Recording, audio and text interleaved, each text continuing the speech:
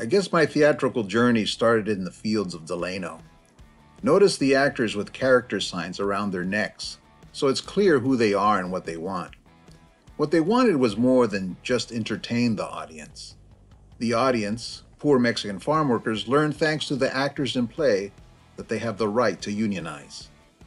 El Teatro Campesino was formed by Luis Valdez, who helped Cesar Chavez unionize farm workers through the theater, a theater created out of the need to educate and inspire with music, comedia dell'arte, and large doses of Bertolt Brecht. This is the birth of Chicano theater. While those brave pioneers performed on flatbed trucks, I was a San Francisco boy watching TV shows that had a profound effect on me. The Andy Griffith Show, Leave It to Beaver, Wild Wild West, Lost in Space, and F Troop. Silly shows performed by great character actors. The world changed when the Beatles invaded our bilingual living rooms. I went loco with the British invasion, and it changed how I saw and heard the world. The absurdity and smarts of Monty Python's Flying Circus was a major influence on my future comedy.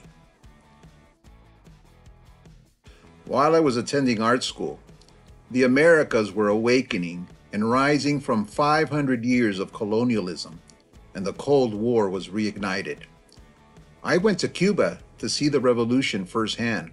Chile, Nicaragua, and El Salvador were deep in bloody civil wars. The table was set for 3 bilingual urban Chicanos to emerge out of San Francisco's performance art and stand-up comedy scenes. They were young, brash, and irreverent. They were Culture Clash. Richard, son of Chicano poetry legend Jose Montoya, bilingual rapper Rick Slick Salinas, and me, master of disguises. Our hero, Luis Valdez, took us under his wing for a year, and we performed in every small town along California's burrito belt of cultural centers and junior colleges. The Marx Brothers meets the Rolling Stones were the headlines, and we lived up to the hype.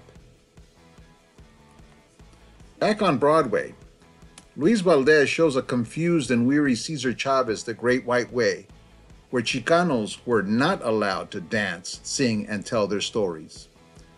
Meanwhile, in LA, Culture Clash found out with Cheech Marin that Hollywood didn't want Chicanos on TV either.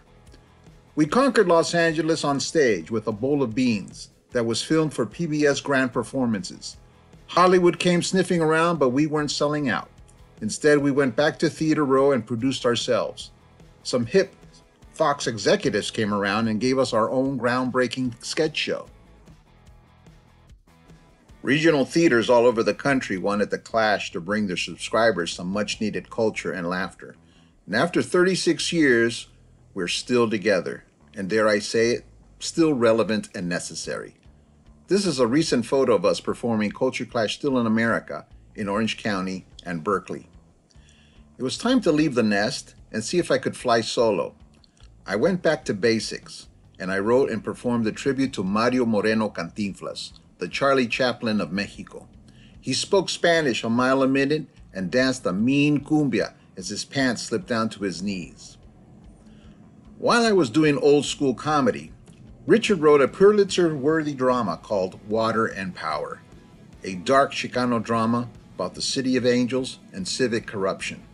It was our first dramatic piece together, and we even got some respect from the haters who said we couldn't do anything else but comedy. Our last collectively written play was our Los Angeles masterpiece called Chavez Ravine. The play is about eminent domain, the death of public housing, and the welcoming of the Brooklyn Dodgers to Los Angeles. This play attracted a large Chicano audience to the Mark Taper Forum, like Zoot Suit had done 20 years earlier. When I was 7 years old, I saw a photography book called The Private Life of Pablo Picasso by Douglas Duncan. I told my mom, when I grow up, I want to be like this old man. Well, I guess I did. A weekend with Pablo Picasso took me my whole life to write and perform. I have a hate-love relationship with Shakespeare. The language intimidates me, and it might as well be French. Once I understood what Will was saying, his universal story of family, country, and honor fascinated me. I adapted Henry IV into a post-gringo, post-apocalyptic Chicano version called El Henry. Remember the Occupy movement? Seems like ancient lefty history now. I wrote Steel Heaven in response to this well-intentioned movement without a leader. An American protester is killed by police and goes to heaven to be retrained by 60s bad boy Abby Hoffman. You remember Abby. In 2017, I was awarded a prestigious Playwright-in-Residence grant by the Mellon Foundation. This grant allowed me to just focus and write plays. My adaptation of Moliere's Imaginary Invalid was set in early California before the Gringo invasion. It was called Manifest Destinitis. Pixar Studios invited me to their Emeryville campus to check out rough sketches and ideas for a Dia de los Muertos film they were developing. While I was around the table, I said, "I can do voices, you know." And 2 months later, I voiced the twin uncles, Tio Oscar and Tio Felipe, for the Oscar-winning animated film Coco. With the success of Manifest Destinitis, I went back to the Moliere well and wrote the first narco-novela comedy called Bad Hombres, Good Wives. Now, if you look at the picture, I see Monty Python, I see Carol Burnett, I see El Teatro Campesino on the dusty fields of Delano making audiences laugh and think. That's my theater.